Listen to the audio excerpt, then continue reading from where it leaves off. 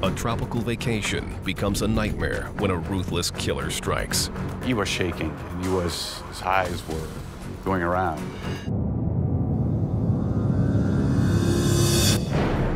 Denis Papineau is on vacation in the Caribbean with his best friend Ralph.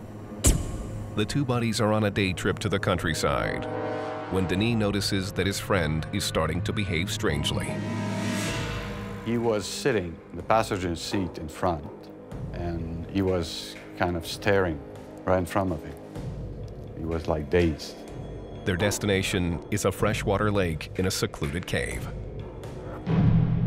The last thing I remember is getting out of the water, and suddenly it all turns into darkness.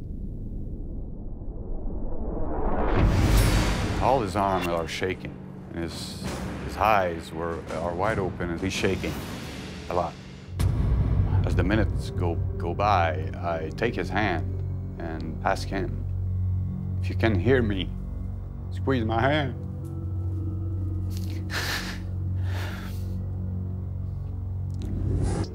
I didn't want him to pass out, so I kept talking to him right into his ear until the ambulance came. I wake up, I'm surrounded by nurses and doctors holding me down. I didn't know where I was. At that point, he's saying to me, "What happened? What happened? Where am I? Where am I?" The doctor told me there's something not right in the back of my head. They found out there's a cyst in the back of my brain. Based on his travel history, the location of the lesion, and the fact that it presented with seizures, I tell Ralph that this could very well be a pork tapeworm larva that is in his brain. A blood test confirms that Ralph is harboring a pork tapeworm in his brain. I mean, I have a seizure, now I have a worm in my brain. I mean, after all, it's my brain. The pork tapeworm has two primary hosts, humans and pigs. The parasite larvae form cysts in the muscle tissue of a pig.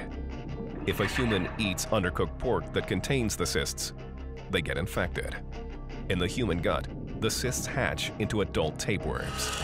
Monsters inside me. Only on Animal Planet.